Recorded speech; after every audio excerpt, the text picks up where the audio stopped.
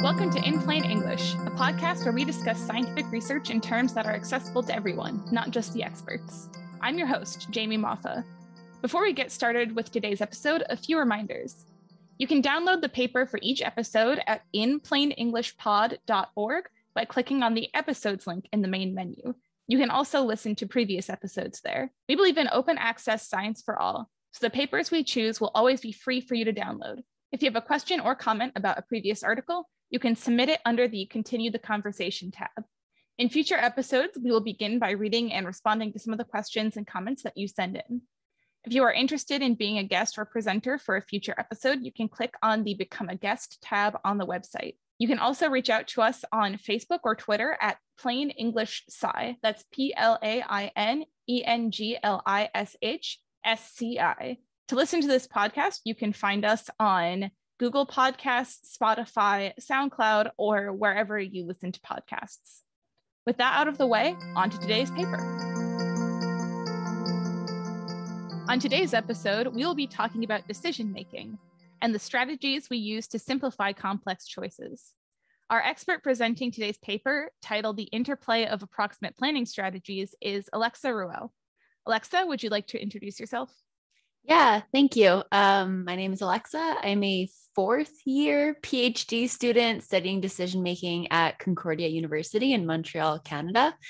And I study decision-making by examining the mechanisms people engage in when deciding and how this changes across the lifespan. So I have an interest, broadly speaking, about the planning, the actual decision-making, and the choice people make. Joining Alexa for this discussion are our two guests for this episode, Mo Carr and Kellyanne Moffa. Mo, Kelly, would you each like to briefly introduce yourselves? Sure. My name is Mo.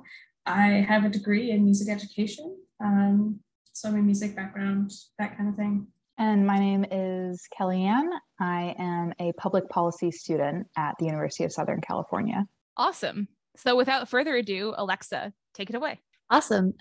So I guess I maybe should start with a little background about why I chose the paper. First things first, I think it goes without saying that it's a topic that interests me. It's also something that's highly complex. So I think it really brings itself nicely to a discussion like this, where we're trying to bring it down to simple terms and easy concepts to understand and explain. And the topic itself is planning. So the idea that any decision you make or any kind of sequences of decisions that you would make involves planning beforehand. And that in our everyday world, this can be very complex and therefore it has not been studied in kind of a very realistic environment. They talk about in the beginning of the paper how planning has been studied for a long, long time, using heuristics and focusing on specific heuristics, which are kind of like people's shortcuts or people's way of taking something complex and making it easier for them to understand. But not many people have studied it in the way they're doing it in this paper, which is kind of like have people do a task and then just see what they do and see if we can try to explain that with mathematical models that relate to these heuristics we've studied before. So kind of looking at it in a more real world like environment. Okay, so a brief summary of the paper. Again, it's kind of motivated by this idea that human planning, so making planning ahead in order to determine what the sequence of decisions you're going to have to do should be, is something that's highly complex and therefore not often studied. So that's the motivation to this paper. And what they're interested in looking at is which heuristics or which strategies people use when they're forced to engage with this type of planning task with very little guidance. So these participants were not told what to do or what strategy to engage in. They were just told kind of do as best as you can, try to get as many points as you can in this task. And the task they're presented with is kind of obscure in the sense that you're presented with a screen and there's many boxes on the screen you're presented with, and you have to figure out which box leads to which other box. So they would like light up or some type of indicator of which box you're currently at. And each time you transition, you would either get a positive number of points or a negative number of points. And you would keep navigating through this as in that way. And at one point they would stop you and you start over again. So you get kind of several trials at getting as many points as you can. So that was kind of the setup here. And they were interested in figuring out, based on heuristics that we know people use, what are they going to do? So this is a good point to talk about the heuristics that we do know humans use when planning. And the first one they mentioned in the paper is suboptimal pruning. They also called it hacking, which is essentially the idea that when most humans are presented with a large immediate loss, so you'd get a large number of negative points, this tends to turn most people off, and they will go away from this option and try not to explore in that direction again.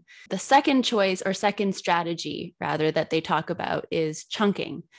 So this would be similar to a lot of us, our strategy when we are given a phone number. You kind of divide it into chunks in order to have something more memorizable or more approachable instead of having to memorize something more complex.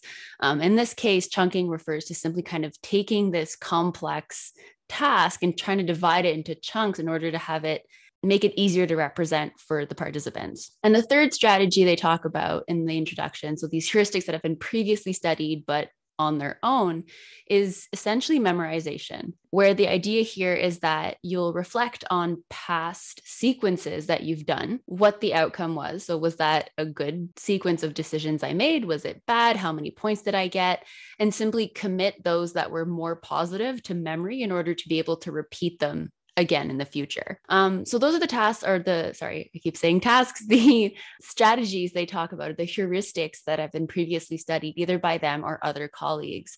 And now they're throwing people at this complex task, and essentially it's just more free form. So as opposed to studying one of the three, they're going to look at how participants are approaching this more complex planning task and seeing, do all three of these come into play? Do they kind of combine? Are people just really bad at this? What happens? And I think it's really cool because what they find is that in the end, humans are remarkably optimal in how they plan to make decisions in these complex environments. They approach this in fitting models to the behavior they're seeing. So in other words, people do the task, they hit buttons, and then they get points, or they don't get so many points depending on which buttons they press and which kind of boxes they're exploring. And over time, what they're doing is a model is kind of like, it's just a big fancy equation in some sense that they're going to try to see if this makes sense or fits the data, right? So if people made a given sequence of decisions based on what they planned ahead, does a given model match that? Does the model predict this pattern, or does it not? And based on how well your model fits, then you can conclude that if your model was about a given strategy, then if it fits well, participants must have been engaging in that strategy. And that's essentially what they do, is they take these models for those three strategies they introduce, and they try to see, does it fit? And their main conclusion is that participants seem to be doing kind of a combination of all three. So they break it down in the paper and going over each of the strategies and explaining how this came out in participants' behavior when planning ahead in this really complex task. So do you all have any questions sort of on that introductory part of the paper? Oh, no, so far, I think you're summarizing it beautifully, and I'm even understanding more of what's going on just with the summarization. Yeah, same. Most of my questions from the introduction were just explaining the different types of decision making and ways that we break down information. So the way Alexa is explaining it right now is really good because it answers my questions that I had on the introduction part of the paper. Awesome. Yeah, I think the most complex part of understanding these papers is just, you have to chunk their paper in some sense, is break it down and be like, okay, they're just trying to get this message across, right? And then you keep going. And in some sense as well, kind of like people would actually do in the task, is you kind of have to go through it more than once. You're going to get more out of it the more you go through it. But yeah, so the basic idea of the introduction is these heuristics, these kind of strategies people engage in intuitively to take something complex and make it more simple. And most of the time, these strategies or heuristics are triggered. So it would kind of be like you're in a situation in which, well, the easiest way to memorize a really long string of numbers, for instance, would probably be chunking. So you're kind of put in a situation where that's the strategy or heuristic that's naturally going to be elicited in participants. But in this one, they were kind of like, what happens if we just give people this task in which they have to plan ahead? What are they going to do? Like, are they going to use all these heuristics? Are they going to focus in on a few? And when they do that, are they actually getting closer to being optimal in doing all this? Or are they moving away from being optimal? That's a good point. I just had a really quick anecdote about chunking. So I had a friend once who memorized 400 digits of pi, which I thought was fucking ridiculous. I was like, how did you even do that? She's like, well, I just memorized 40 phone numbers, you know, like a 10-digit phone number, and just did it. I was like, okay, you're insane, but like, go off. I still feel like memorizing 40 phone numbers would be very difficult. I don't think I could do it and then say them in the right order. Yeah. So coming back to like, so that was the motivation for the study, rather. They're like, okay, people do really cool and maybe or seemingly or somewhat optimal heuristics when they're kind of prompted to do so. But what happens when you throw something more complex at them and you're like, go? Like, just plan ahead and, you know, get as many points as you can. And this is why I thought it was super interesting, because that's closer to what the real world is like, right? No one's going to be like, okay, and now I will present you with 400 digits and you'll remember them and tell them back to me. It's more like, plan the next 2 years of your life. And there's all these factors to consider. That's a really scary hypothetical, but nevertheless, it's not as straightforward as just having one heuristic you can rely on. It's more like, well, you have all these possibilities. And it's like, well, first, it's just inherently interesting about which heuristics are people going to choose. And then once you've decided which heuristics you're going to use to plan ahead, is that actually optimal, or do we just suck as human beings to plan ahead? So yeah, so they give these participants this task. It's like a screen. You've got these boxes displayed on it, and you have to plan ahead and navigate through these boxes on the screen. So it's not particularly engaging, and it's highly demanding. So hopefully participants were well paid for this. But yes, you're presented with this task and you're navigating through it. And one thing they found all these kind of really cool strategies people used. So although the task where the boxes were displayed in kind of an ellipse shape or circle shape on a screen, you can lay out the transitions between the boxes in kind of like a tree.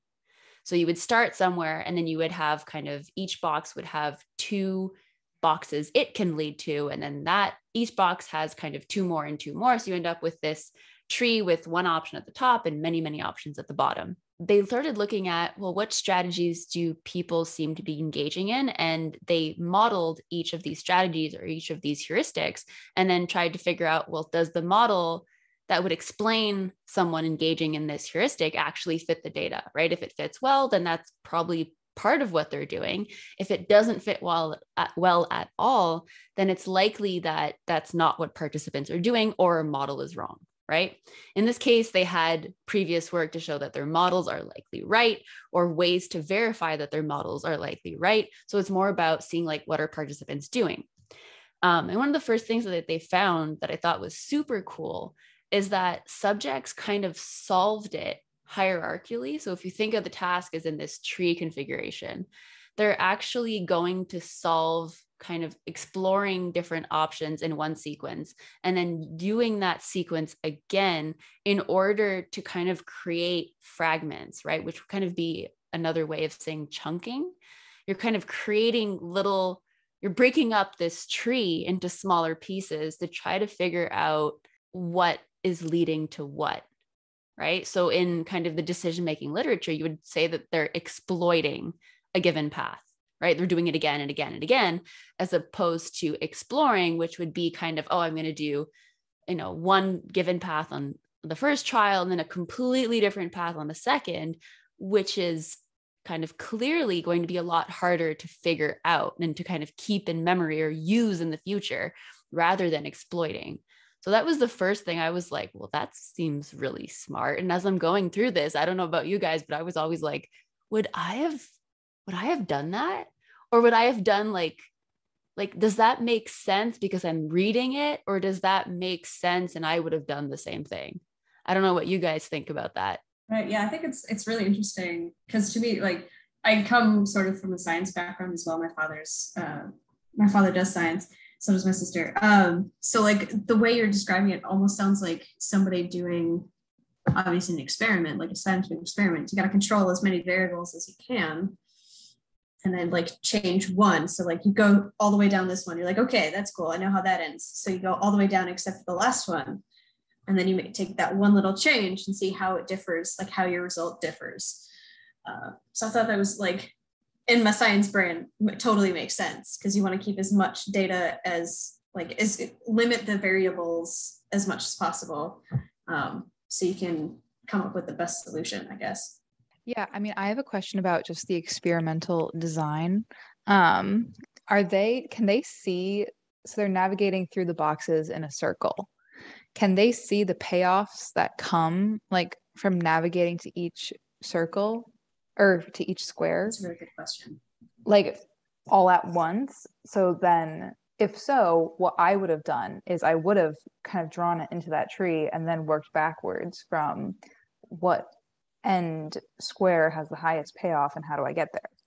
But if they don't know that, and you just know at each decision what you gain, then that strategy makes sense, where you just keep doing the same one and then like change the end a little bit and then change a different part a little bit. That's actually a really good question, if they knew.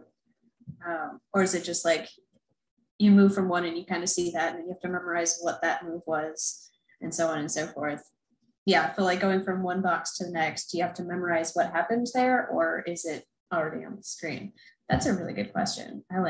Yeah, because if we're thinking about planning, yeah, at least in my mind, when I think of planning, it would be planning the best route through these sequence of boxes and how do you get where you need to go. And in the paper, just that screen looks confusing, even though, yeah, it's just like 6 boxes in a circle. Like, right. If you can only go to certain boxes, like you have to plan out a route. Yeah. But if you don't know if you don't know what that value is going to be, it becomes a lot harder. Then it's both memorization and planning for the next time you do it by remembering what you've done in the past. Yeah, I think what's really cool is you guys are touching on like I find a really cool concept in decision making, is that it goes hand in hand with learning.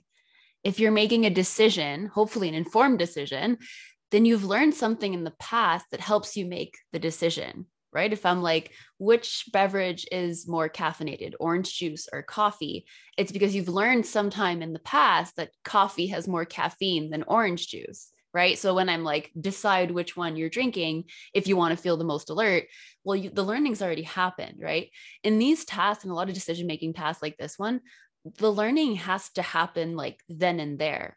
Some experiments have it like all in one block or chunk, in which you would start the participants off knowing nothing and then see how quickly they learn, how quickly they show that they've kind of mastered an understanding of whatever you're presenting them with. In this case, participants were actually trained ahead of hand in understanding which box leads to which box and what the outcome would be of each of those transitions. So you like learn everything ahead of time. And then at the actual test phase, they present you with the same kind of layout, the same boxes, but now they're like, okay, plan for the most points starting here. And then they give people some time and then think, go, and then start hitting buttons. And then, okay, now you're going to start here at a different box. Plan, okay, go.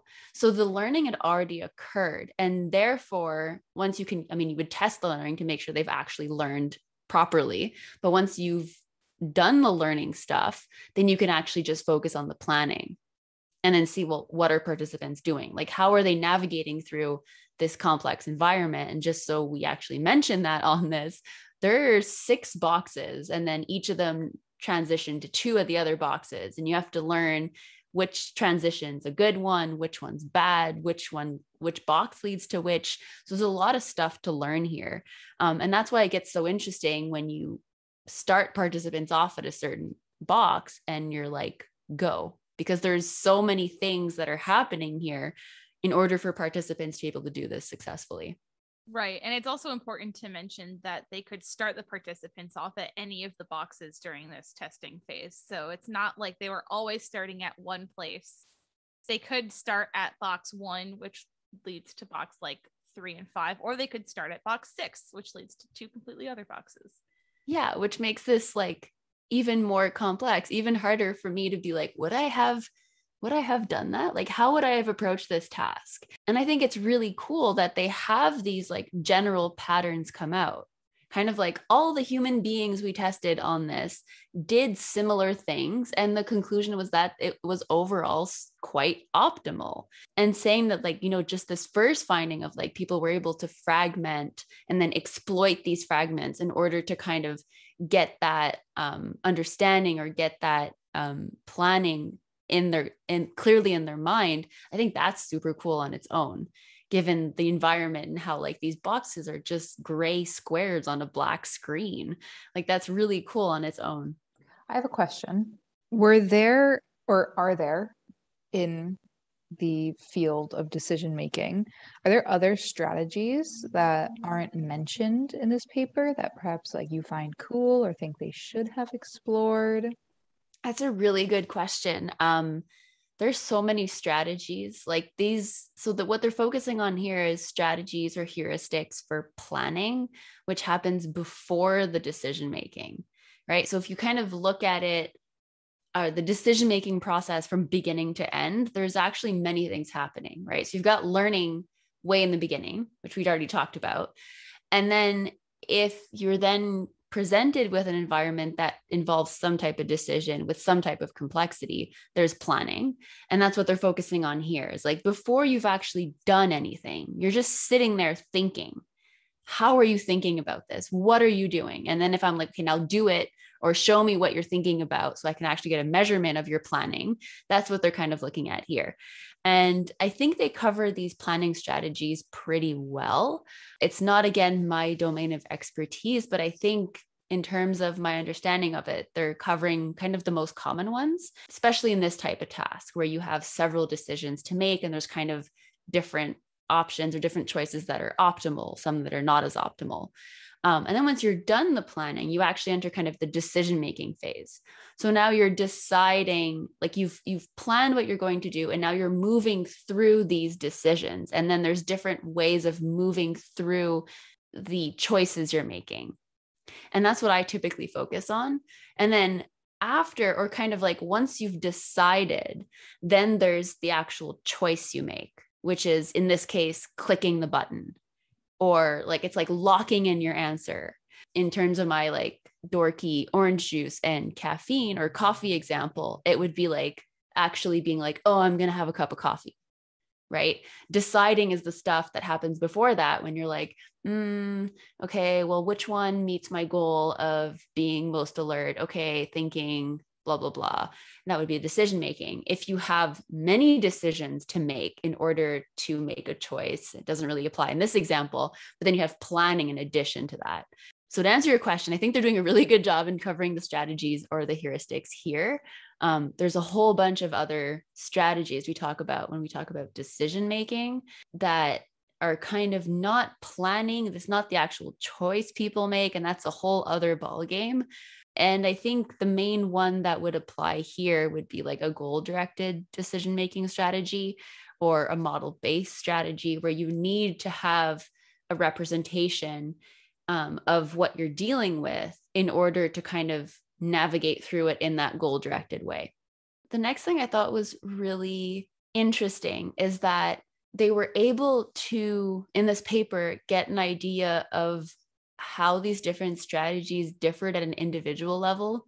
It's a little bit beyond my expertise or understanding here, but I think it's really cool to nevertheless see that, participants were using these fragments to plan optimally or almost optimally, as they say in the paper. But this also varied on an individual level. So people weren't necessarily creating the same fragments, but they were all doing something equally optimal. Right? So it's kind of like overall, the group of humans did really well. Everyone did it a little bit differently, but everyone did it really well, regardless of their strategy. So that for me, like restored hope in a lot of humans. I was like, cool, look, we're all different. We're all doing things a little bit differently, but we're all doing pretty well.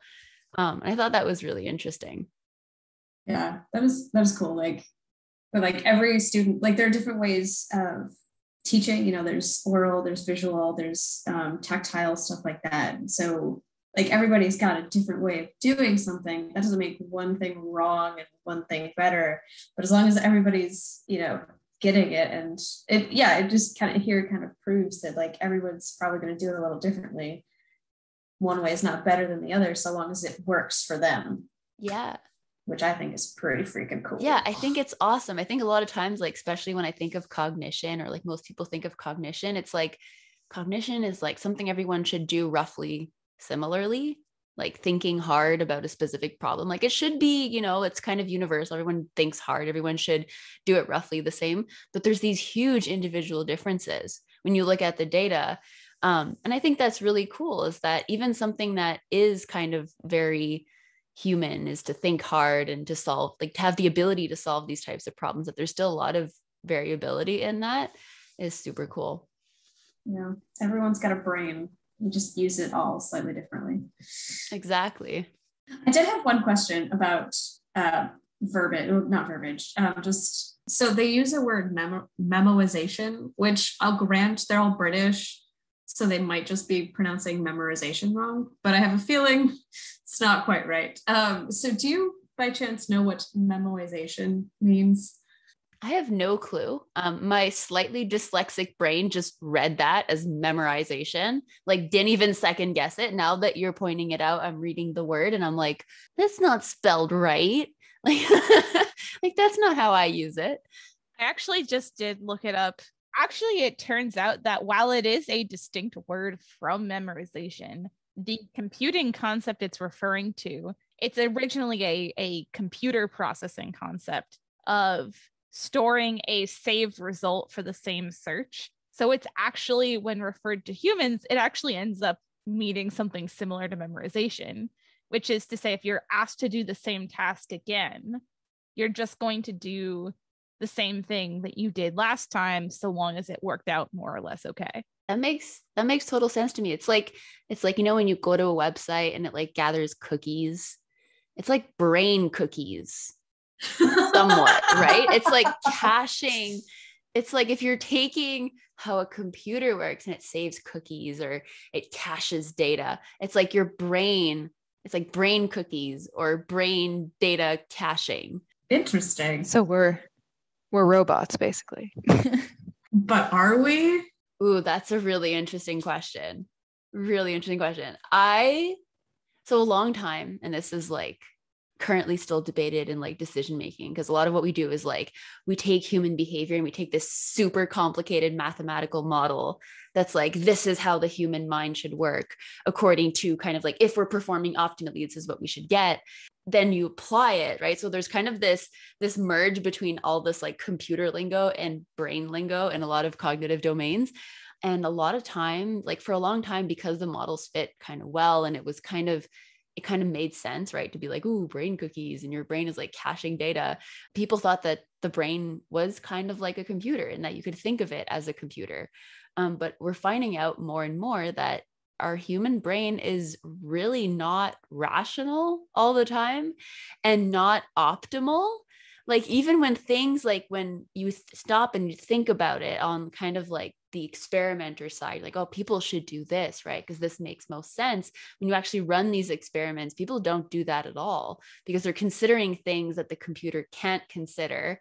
And therefore there's kind of this slight overlap between a brain and a computer, but also like huge discrepancies between the two. I really like, that's something that I love thinking about because it overlaps a lot in like behavioral economics, which I have somewhat studied and learned about.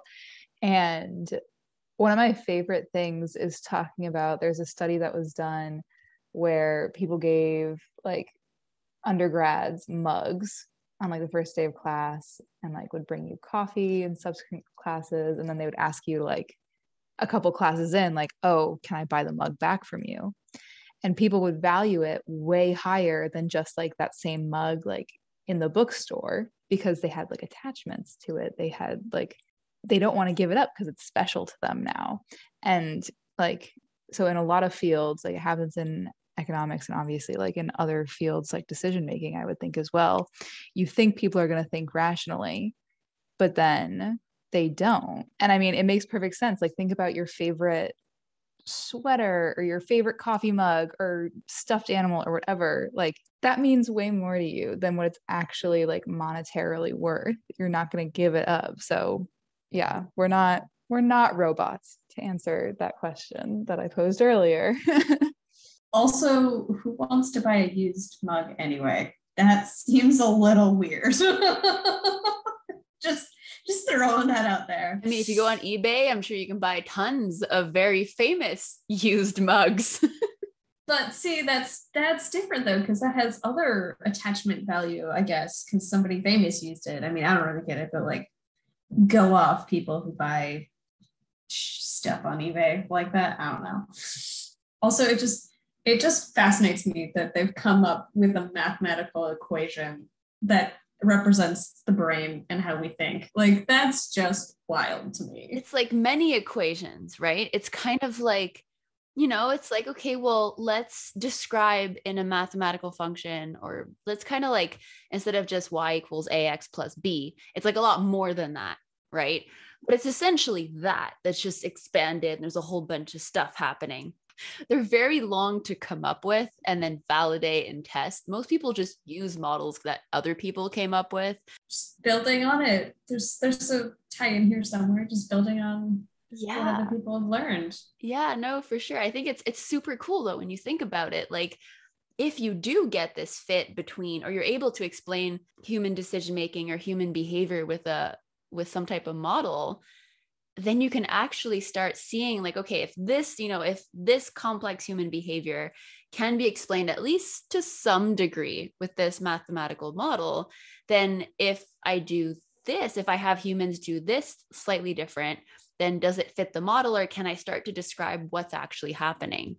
Right. And this is really interesting from a cognitive perspective, because a lot of times, like, people do things like they're planning in this task, and we don't really know what's happening. So if you have no way of like quantifying it, it's really hard to look at like 600 trials of this data and be like, oh yes, I can see this participant is engaging in this strategy. Like, no, you have no idea. So you have the computer figure that out for you. And that's really cool to be able to do that. Do you have people done experiments like this where they ask the participants to say what strategies they were using, and then how well does what people think that they're doing match up with what the equation thinks that they're doing? So sometimes you do want to do it, sometimes you don't. And the reason for that is because sometimes it does correlate with what the model is saying people are doing. They're actually aware of what they were doing. But other times people are totally unaware, or they think they were doing something, and they'll tell you something like, oh yeah, well, I was trying to chunk up the task, or I was trying to do this in order to make it easier to represent. When you look at their data, you're like, that was not successful. That's not what you actually did. Maybe you intended to do that, but that's not what you actually did. And a lot of this, it's cool on the experimenter's end to be like, oh yeah, okay, people did actually report that, but it's often not something we include in papers, because each person's description will be slightly different. It's very hard to kind of have a clear description of everyone's description. So it's just easier to be like, well, their data fit this. And then if it does match, like anecdotally, then you're like, oh, cool, it did match. But depending on the task, depending on the complexity of the task, sometimes people are really good at describing it, and sometimes they're very, very, very bad at it. I wanted to go back to the brain cookies. And what I thought was really cool is that it kind of like, they describe it very, very computationally in that specific aspect of the paper. So they describe it as they computed the probability of someone visiting or repeating a fragment over time. So it'd be like, how often did you do this thing, and how did that vary over time? And I thought that was very interesting to think about defining it in that way, because it's like, to me, it's just memory, but it's defined in a way that's very computational. What did you guys think of, I don't know about you, but halfway through the paper, they talk about a Chinese restaurant process? I was going to ask you about that. I was so confused. What does that mean? What does that even mean? So that I thought was super cool. I actually read just those 3 words many times because I was like, am I reading this right? Like, why are we talking about a Chinese restaurant all of a sudden? And it took me a minute to like stop laughing and then be like, okay, what does this actually mean? Because it's clearly important. Yeah. As a person who currently works in a restaurant, I was just sitting there like, what are you trying to say? What is going on here? I still have no idea. Okay. So it's the kind of the outcome of the process is a distribution of probabilities. In other words, it's just like a bunch of numbers in a certain distribution. But the idea is that this distribution is not just coming from one past computation or one past concept, it's coming from 2.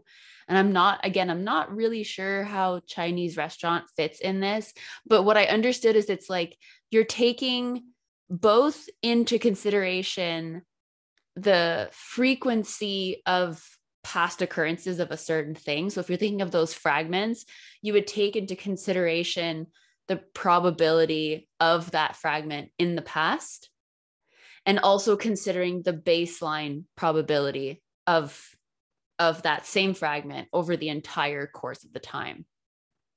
So you're not just considering, you're kind of considering the past, but also overall. That was my understanding of it. And I'm trying to make it simpler for both me and you guys to hopefully understand this.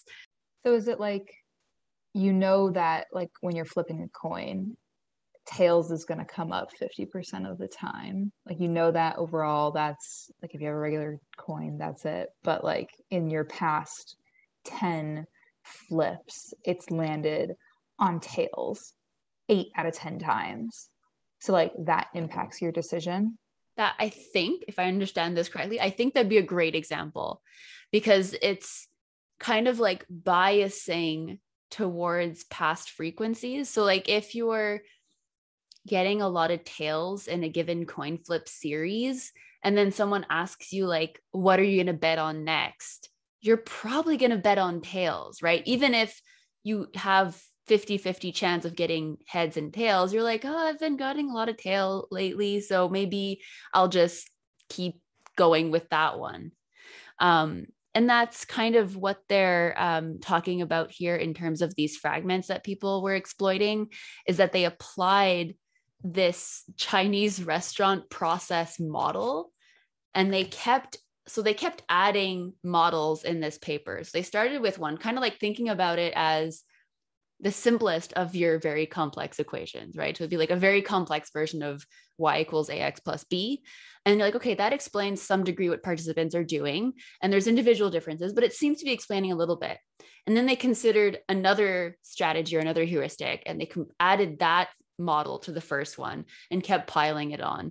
And then when they got to this like memorization, they added this model to it, which is this Chinese restaurant process model. And that explained more so what participants were doing. And it was specific to kind of their memorization or repeating of past sequences. I was trying to look up why it's called a Chinese restaurant process. And it's like based off of a theorized problem that somebody proposed about seating people at a Chinese restaurant, and like the distribution of people selecting tables at a restaurant based off of how many people are already sitting at a particular table. I think Kelly's description of the coin flips was a really good one. You have kind of this baseline distribution that you know that you're going to get either side of the coin about 50% of the time. But if the past instances have shown you that one seems to be more likely than the other, so you've gotten more instances of tails than heads, if someone asks you, well, what do you think is going to happen next? You might be more likely to say tails again, given that that's happened in the past. So you're combining your experience of past instances with this baseline understanding, and that's going to kind of guide your next your next choice. And that's what they're using here as a model to explain kind of this memory concept. So people are looking at, well, what have I done in the past? What are the options overall? And they're kind of weighing both, to my understanding, when it comes to this, like which option is best, like which one should I actually commit to memory, and how important is that path relative to my memory of other paths or sequences I've done. Yeah. So by the end of like, when you get to this model, then they're talking at one point of like the baseline. They've now like, they have this long model. Where is it? Baseline plus restricted fragmentation plus stochastic memoization. That is essentially just them being like, well, we started with one model, then it did pretty well. We added this other thing to the mix and it explained even more, like it fit our data better. Then we added this Chinese restaurant model and that worked even better. So that's how they were able to conclude that participants are engaging in kind of a combination of these three. Because each time they added more to their model, they compared it to the previous models they tested. And this is kind of getting like what we'll say in like a lot of these computational fields, and a lot of the work I'll do is like a goodness of fit, which kind of sounds like what it is like, how well does my model fit? You get some type of numerical value that you can then compare to how well the other model fits. And you can be like, well, this got a better score than that, so this one's better. And that's what they're essentially doing here. And they get to that point where they have a bunch of models added together, which fits the data nicely. And they're like, well, it keeps fitting it better and better. So therefore, like it outperformed our other models. And therefore, that's probably what participants are doing. And that's how they're able to kind of conclude that it's a combination of kind of a fragmentation, this memorization process, and maybe chunking and all of that. But like it's a combination of strategies that participants relied on. Can you think of like a real life example where we would be a planning process where a person would be doing something, I guess, similar to the experiment? So they have to plan. I'm asking you, Alexa, to theorize how they would be going about using all these different planning techniques. The thing that's interesting is I don't know how aware people are of which heuristics they're thinking of. Like when you have one problem, like coming back to memorizing, what was it, the 400 first numerals of pi, something like that, like you're clearly thinking about chunking it when you create your chunks because it's such a defined problem. As the problem becomes more complex, there's more things happening and you're less aware of what you're doing, which comes back to like, if you're asking participants, it might not be great in this specific case. And therefore, I forgot your question as I was talking. So just if there was maybe an experiment that happened that was testing like people making real life decisions instead of just moving between boxes on a screen. Yeah, I don't think there is yet. I think this is the closest we've come, which is either really cool or really sad, depending on how you see it. But it's something that's so complex. There's so many things to consider that if you bring this into the real world, you're just adding more complexity to it. But you can think of, I can think of at least one example in which I would see this somewhat applying is, let's say you're in like a new city or you're in Montreal or wherever, you're in a city and you're trying to get somewhere. So your goal in this instance would not be get as many points as you can. It would be get to your destination, which is home or work or wherever you're trying to go.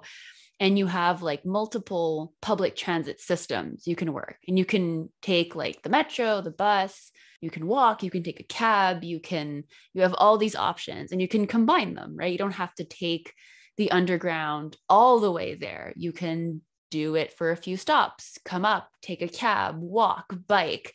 And then maybe that's the most efficient way to get there given traffic and whatever. So that would be an example in which people, like we do that every day. Maybe you don't plan between all the different transit systems every day, but it's something you have the ability to do and that people do quite well. So I think that would be a really good real world example to say, well, what would this look like?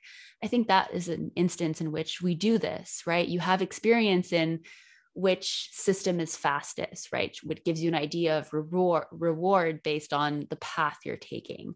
You can think of each transition or each kind of step you're making towards your end goal as being something you can represent as a reward. So is this a good or bad thing? Obviously, if I choose to take the metro between my first and second stop, that's going to be much more rewarding because it's much faster than if I decide to crawl there, which is really negative. That's going to be really long and maybe painful. So you can think of how each of these kind of transitions in the task could be similar to transitions between steps moving towards a goal when you're, taking public transit. Oh, one thing I thought was really cool. They have a really small paragraph in the paper where they examined the correlation between verbal intelligence. Yeah, something about IQs and how it didn't really, their verbal IQ doesn't, be it higher or lower, it doesn't really affect which strategy they used. Yeah, so I thought that was cool. So that I don't know much about this, but they were looking at the correlation or the potential relationship between subjects' ability to decompose into larger chunks. So the longer your chunks are, apparently is somewhat related to verbal intelligence or IQ, verbal IQ. And then they report the statistics. And this is what surprised me, is that they conclude that there's no significant link, right? My understanding was something like they suggested that the longer the fragment, the higher the IQ. And I think they found that that was not the case necessarily. Yeah, I think it's cool to think that there would be a relationship in the first place, or kind of interesting or puzzling to me. So what is verbal IQ specifically in relationship to as a component of overall IQ? Verbal intelligence is your ability to analyze information and solve problems using language-based reasoning. So it's kind of, that would translate to when you're thinking about something, at least my understanding of this would be when you're thinking of something, there's a voice in your head kind of reasoning through it in words. That would be some type of an example of a verbal intelligence. So you're reasoning through it, kind of thinking about or planning using words, maybe not out loud during the task, but there's some type of kind of internal verbal dialogue that would help you navigate or plan. And they suspected that that would have a relationship to the length of the fragments people are creating in the task. I think it's just interesting to think that people would actually have some type of dialogue or something verbal happening there. To me, it would seem much more conceptual or spatial, maybe. I think to me, actually, that makes a lot of sense, because I am terrible at spatial problems. And I'm worried that I would not do well at this, not because of making decisions optimally or not, but by getting confused about which things in the circle go to which other things. Because my mind doesn't work like that. So I'm thinking I totally would solve this verbally by being talking through the path that worked out well for me before, talking through I think they had said that participants tried to end on the 2-to-1 transition or whatever one that gave them the most points, and so they would try to work through that.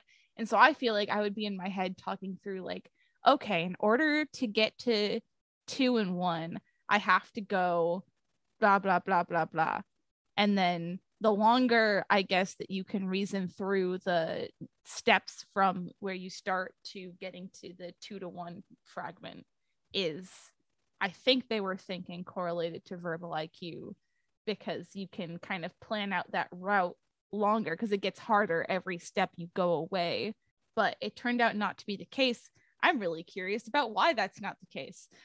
That's really interesting, because I am not, as you can see, struggling for words. I'm not a verbal person. Things happen in my mind, and then things are happening, and then I try to speak, and it's just and then I speak of I'm literally generating fragments, and it's hard to understand me. So I don't know if I would have done this task thinking through it, or, is it really kind of verbal sentences or words? Is it actually verbal in my mind, or is it more conceptual? Because I'm definitely more spatial. My spatial reasoning is on point, but the verbal part's not great, right? So kind of the opposite of what Jamie just described is And then if most people kind of approached it in that way, maybe there was no correlation. But if you also kind of have half the people doing either thing, then you've got nothing overall as well. That would be a cool question to ask people. Like, did you talk to yourself as you completed this task? And what were you telling yourself? I just always have a voice in my head going and talking about like, what are you doing? What are you doing next? So maybe my verbal IQ score would be really high because there's just always someone in there going like, what are we doing? What are we doing now?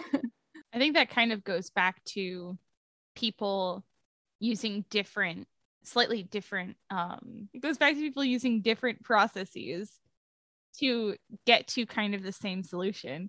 Is maybe there wasn't a correlation because some percentage of people were thinking about it verbally. And if you were able to do a sub-analysis of those people, it might be significant. But overall, not everybody was solving it that way. And so it wouldn't matter for all of the spatial people whether or not they had good verbal IQ, because that's just not a paradigm they're using. Yeah, it'd be interesting to see if it relates to any kind of other ability. It's the type of thing that you're like, okay, if you're good at planning, it's always something that's been interesting to me is if you're good at planning, what other thing are you also good at? Like, what does that come hand in hand with? Yeah. How is that going to apply to other skill sets? You know? Yeah. Because what I find really interesting, and this might be a little bit of a tangent, but in terms of like not the planning strategies, but the decision-making strategies, that has a tight correlation or relationship with working memory, at least in young adults. In older adults, we seem to kind of lose that relationship and we're not sure why. What's your age range for young adult, older adults? Typically we define young adults as 18 to 28. Yeah, which is a tight range. And, which means that as you complete your PhD, you kind of slowly exit the young adult range. Old adults, then you're looking at 65 and older. But I was going to say, I went to a happy hour the other day that was for like young professionals, which I'm assuming is probably similar to young adults. And it was a much larger age range than what you just said. I was by far, I think, the youngest person there, and I'm 22. Yeah, and I mean, the young adult range I just described is kind of almost purely for these cognitive tasks, because we're trying to capture the peak of your kind of brain development and all of the abilities that come with it. Not to say that at 28, it just immediately declines and it's downhill from there. It's just based on individual differences to start plateauing, etc. So we're kind of trying to capture that. Oh, the last thing I wanted to kind of mention and then ask you guys about, I think we've covered pretty much the rest here, is this idea they introduce in the introduction, and it comes out in the paper as well, is people's avoidance of a negative outcome that presents itself early on. Yeah, the whole, like, if your second choice is going to be a big deficit, you're not going to you're just going to totally cut that one out and keep going in that one path. Yeah, so that's their, what is it called? Hacking or suboptimal pruning, which to me, like if they called it suboptimal pruning, then clearly it's not. Like there's something adaptive about it, but it's also something clearly suboptimal about the strategy, where like they say large immediate losses at branch points led subjects to eliminate the future outcome on later branches. So you get this big loss off the bat, and then any possible positive outcome from a subsequent branch that would have come off from that big negative branch off the beginning, you just ignore, because you didn't like starting with the negative outcome. So you ignore that whole possibility and you opt for the other option, which is better. And what I thought was really cool is that later on they mentioned how this is like probably Pavlovian, which essentially just means it's reflexive. So it doesn't matter how like the difference between the negative and the less negative or the positive one is, you still don't like the worst outcome. And I was thinking like, why would we do that? On one hand, it seems like, okay, if you're starting off negative, maybe, we're averse to negative outcomes, right? We don't like to get bad news or bad things happening to us, so we go with the positive. But what if there's something more positive down that branch and we're just like, no, I don't want that? Like, what did you guys think of that, specifically in this context where there could be something better further down that branch or another task? Like if we think of this just generally as opposed to specific to this paper, I thought that was slightly like I think I can see it as both adaptive, but also really not great as a strategy. Did they know that there was a potential for like a bigger, better thing down the negative path? Or was it they hit the big negative and were like, nope, and immediately faced? That's my first question. Yeah, so I'm not sure participants did a whole bunch of that in the planning task here, because they would have learned about all the different transitions before engaging in the planning part. So you've done the learning section of the task, in which I'm assuming you learn that if there were to be kind of a better, more positive outcome after that really bad one at the beginning, that you would have learned it and then you would have gone down that route just the same when you're planning. But in a task where you're not say just in the learning part, isn't that a weird thing to do when you're learning something? Yeah, I don't know, especially if it doesn't have real world effects. Why wouldn't you explore it? I've interacted with a lot of people who study reward.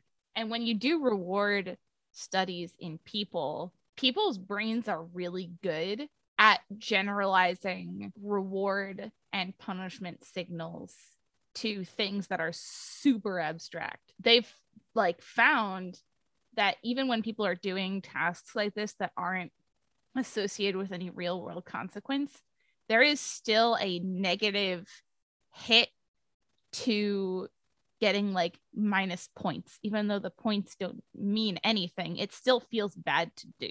And so people might have a strong aversion to that because their brain reacts as though they're losing something real. And that also it works the other way, that we will be very motivated to get points that don't mean anything.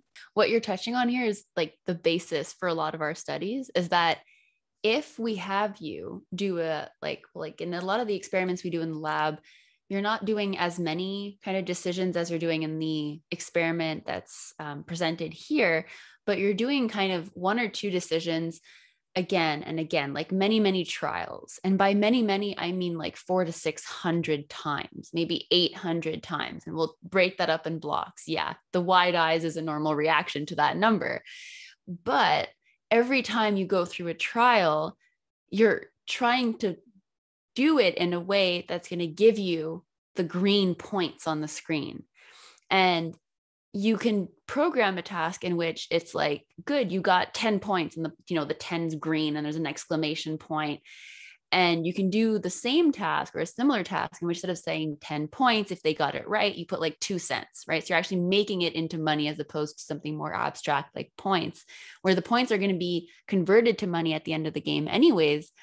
But what you see, and when we look at the electrophysiology, so just people's brain reactions in terms of these electrical signals, which are really, really time precise. So you can look at exactly what was happening in terms of what the brain was doing when people saw, when they get these feedback, and you see exactly the same thing if it's points or money. And then you see the same thing for negative, is you see this opposite pattern when you have a negative reward on the screen. So you got no money, you didn't do it well, and it's in red text and whatever. People have a huge response to that too. And they're exactly opposite.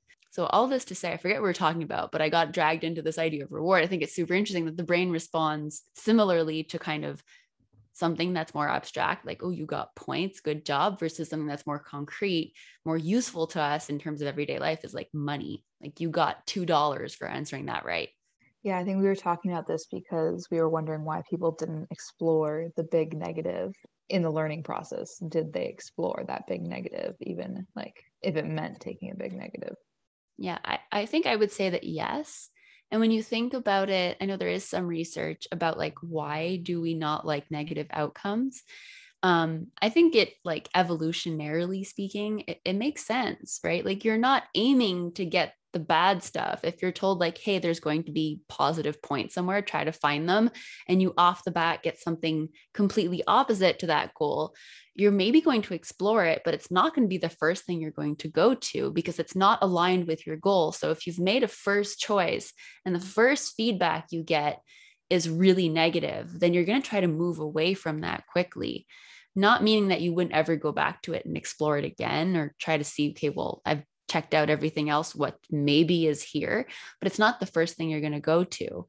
I just think it's a really cool finding to have in these types of planning tasks too, is that people won't plan to go down that route unless you'd have to kind of find that the points or the positive reward that comes in the further branches after that really bad negative one actually outweighs the negative to a substantial amount to not necessarily only counteract numerically the effect, but also emotionally kind of have that person be like, oh, it's okay. I got a negative, reward off the bat, but I got all this other positive stuff. And now I feel okay in terms of what my goal was and how I'm attaining it. There's another concept called temporal discounting that is related to this. And it just means that if something is going to happen later, either further down a decision tree or later in time, but people tend to care about it less. And the example that came up that ties these two together in my mind about, like, why won't people take a big negative if they know that there's a big payout at the end?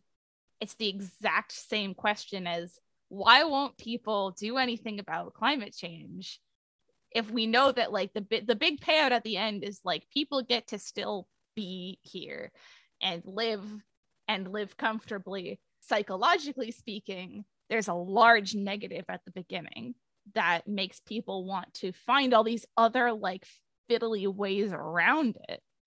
And ultimately, like, you either have to make that choice or game over.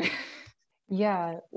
With discounting, how I've learned about it is definitely in terms of climate change and how, especially if you're trying to figure out a price on carbon, so either a carbon tax or market-based solutions, cap and trade programs to decrease carbon dioxide emissions, because you're trying to put a price on carbon. You're trying to figure out what is the cost of this thing that no one's paying for right now. And a lot of that has to do with determining the effects that will happen in the future and the cost of those. And because they're happening in the future, people put a discount rate on them. So instead of it's kind of like an interest rate, I guess, but the value of something in the future is much less than the value of it today. And that can be applied to a lot of different economic concepts, but the way I've learned about it is in terms of pricing carbon. So in terms of, like, decision making, and this is where you see this kind of similarity between, or influence of decision making on economics and economics on decision making, is we talk about temporal discounting paradigms, in which it's like you'll have participants do these really simple tasks where it's like, I can give you $5 today or $10 tomorrow. And then you have people choose, like, which one do you want? And then they'll click. And then, okay. And then you can have the task learn over time, and depending on how you program it and whatever, you can just have people do various comparisons. And, there's a clear preference for something where if I'm telling you, I'll give you $20 today or $21 in 2 years, you're going to take the $20 today because that future amount has been discounted by so much that why would I choose that? And then there's these interesting findings against, different populations, people with addiction, people with different psychopathologies and what they do based on brain chemistry and whatever. That's a whole other tangent.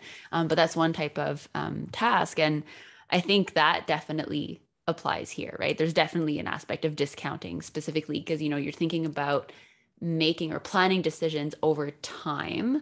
And you're thinking about what you did in the past. You've got your memory aspect and you've got your future, and kind of, well, as you make your choices or as you plan ahead, what happened at the beginning will be discounted, but it's also in the moment that negative you're getting right off the bat is really, really intense.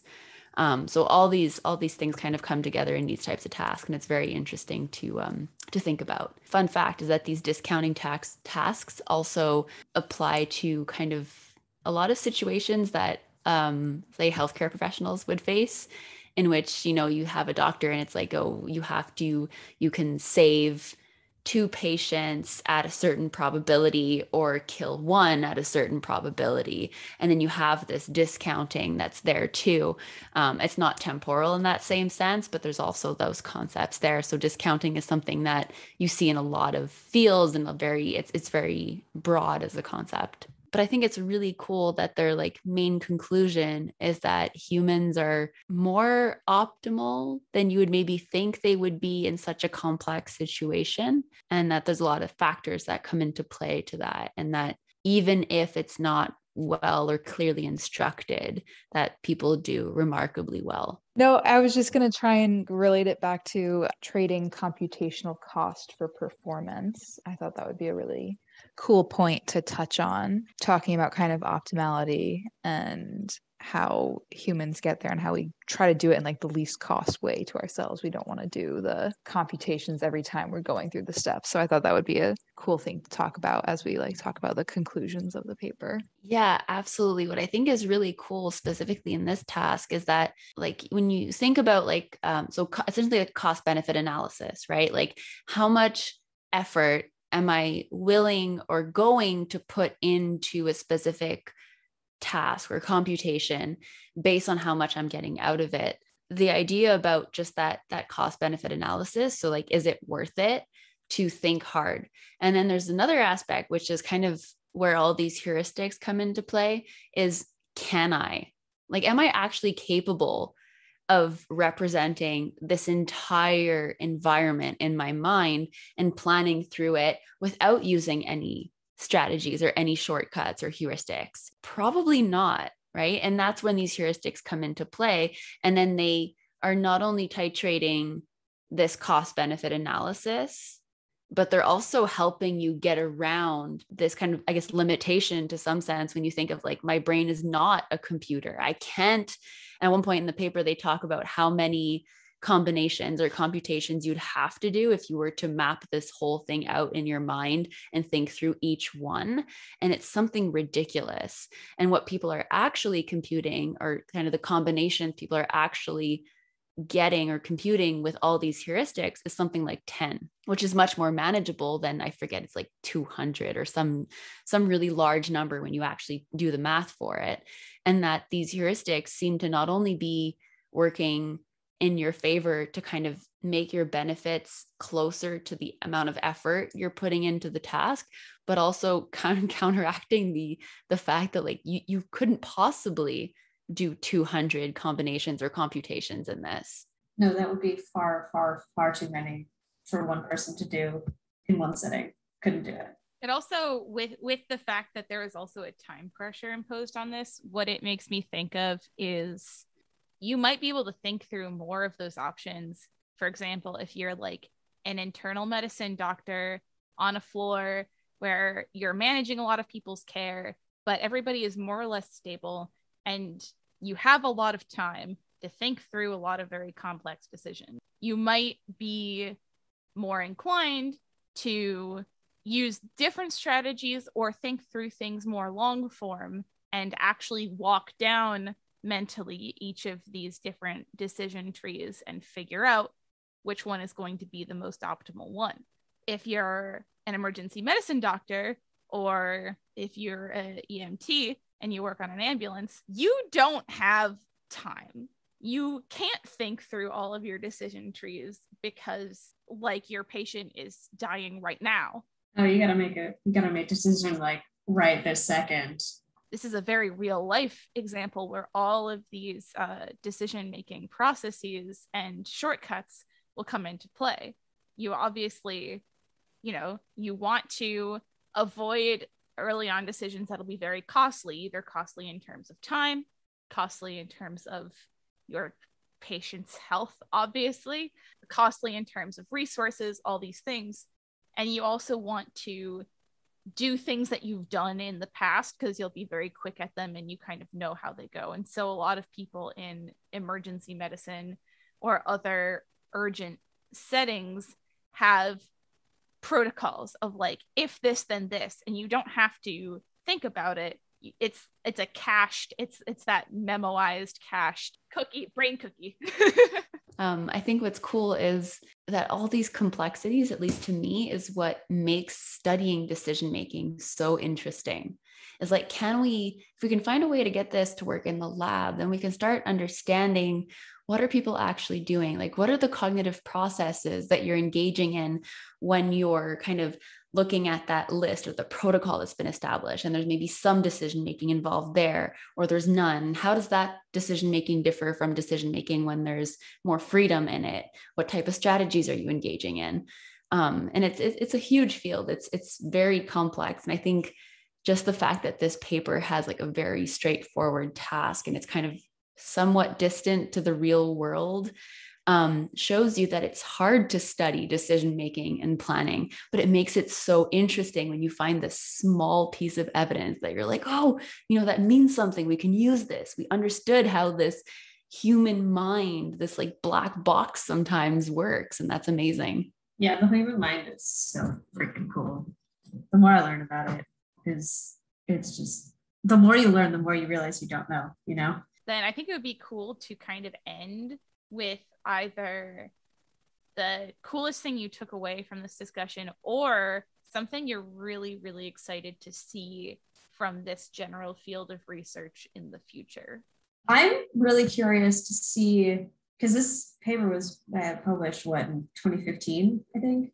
I think it would be really interesting to see where it has come in the intervening 7 years. What have they built upon, and like how much more can we understand about this? Hopefully a lot. Because it's a substantial amount of time, but it's such a complex subject that sometimes the increments of how fast we're moving forward is really small. But sometimes there's these kind of big strides, like move forward slowly. And okay, based on all these little pieces of information, I was able to figure out that, boom, something big, right? And this paper is in a big journal. So clearly this was something huge. My sister, who is a scientist, knows like, this is a big deal. This is a big journal.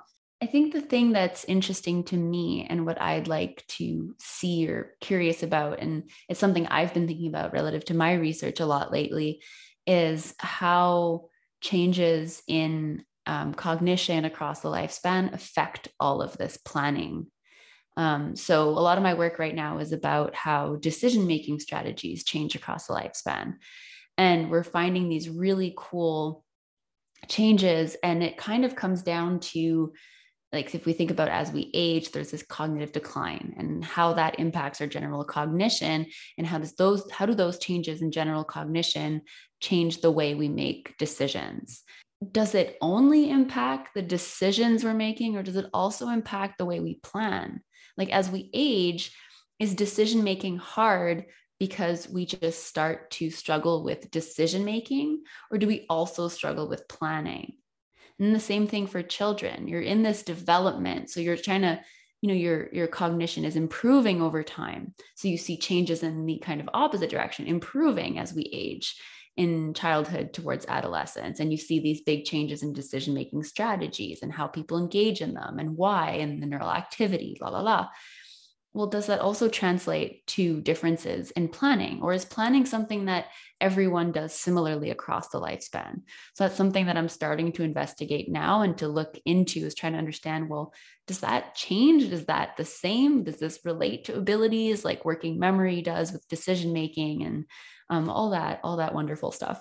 I think for me, the most interesting lesson that I took out of this discussion was that people can approach planning and decision making in very different ways and still reach optimal outcomes, or almost optimal outcomes. And I just find that really fascinating, because I know how I think of things. Maybe if I don't know the phrases and terms and scientific ways that my brain is working, but I know how I approach things, and I know that people approach things differently. And it's cool to see, data put to everyone's different ways of thinking leads to optimal outcomes, which is just a very impressive feature of humans. Yeah, absolutely. Well, thank you all so much for coming on this podcast. This was such a fascinating discussion. Yeah, I really appreciate all of the time and effort and work you all put into this. Thank you for having us. Yeah, that's what I was going to say. Thanks for having us, Jamie. It's been really interesting.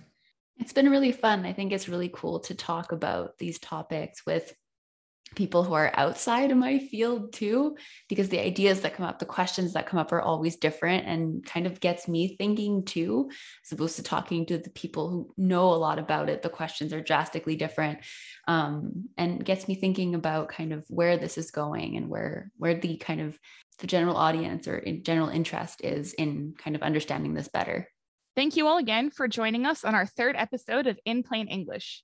We've been talking about the paper Interplay of Approximate Planning Strategies with our expert, Alexa Ruel, and our guests, Carr and Kellyanne Moffa. You can download the paper for free on our website at inplainenglishpod.org. And once again, you can follow us on Twitter at Plain English Sci. That's PLAINENGLISHSCI.